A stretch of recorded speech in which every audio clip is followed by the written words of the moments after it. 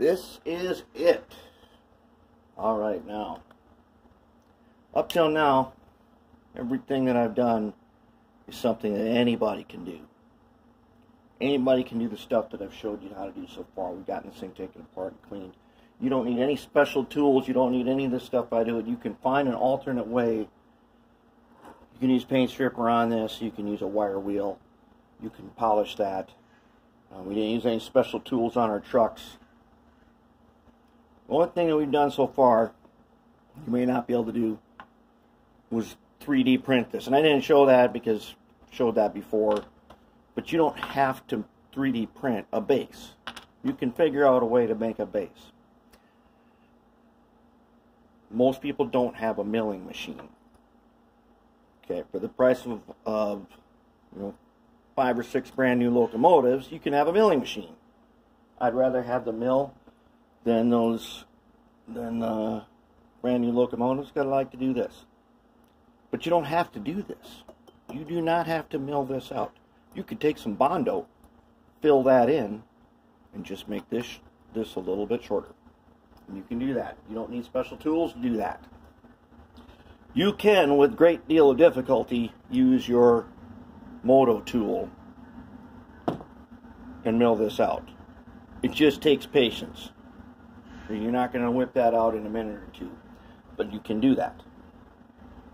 Now, here is the trick.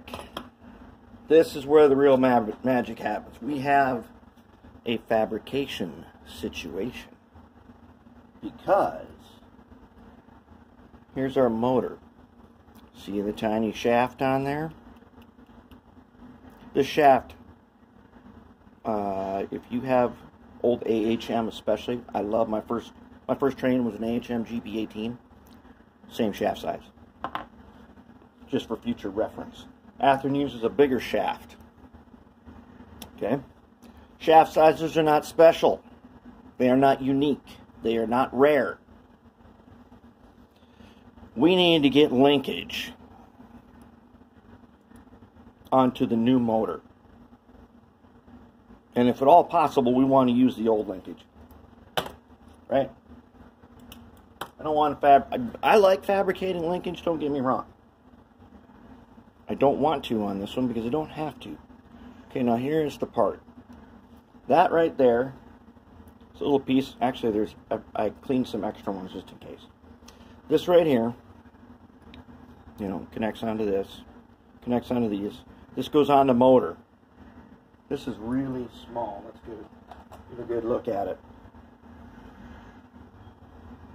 Okay, that guy's pretty small. Fortunately, and this is where people are going to get stumped. This is where you're going to quit and give up. How are you going to fit this great big one on the end of here and keep it on there? Here's the secret. This is a piece of plastic pipe, got at the hobby shop. It's 1/8 inch, according to my calipers. You know how they have them bins full of plastic pipe? I think it's like 3 feet long or something. But that's all it is. And it's a pipe, so it has a hole in one end. Watch this amazing magic trick. If I take this and I stick it on the end here, guess what? Perfect fit. See that? Now do you see what I'm going to do? Cut this off. There's a hole in the end of it. Now this hole is smaller than this. That is not going to be a problem because we're going to take this. There's a tap in here, and we don't want to ream it out all the way. We can take the clearance drill, take the tap drill, use the smaller drill bit first because I found one where I used a 1/8 inch or a 1/16 drill bit, which was it made the hole just a little bit too big from wobble on the drill press, but it worked. That is the secret to making this, getting it to fit on here. Not only that, then the only adjustment we need to do are these little tubes here. You remember these things? They go in there.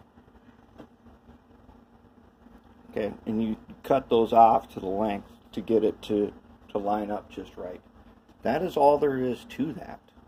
There's nothing special about using these motors that you can't handle. We can make this. Alright, and you saw in the SDP40 video, that's exactly what I did. Plastic pipe.